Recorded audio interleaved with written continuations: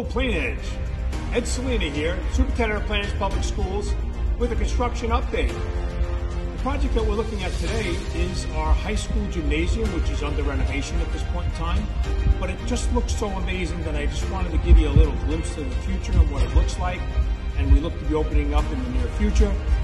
We have the bleachers that'll be coming. We have all of our padding that's arriving. All of our backboards will be replaced. So we're very excited about this. I know students are anxious and so are their families to get back into our gym, but we wanted to give you a little update today and a little glimpse of the future. Thank you.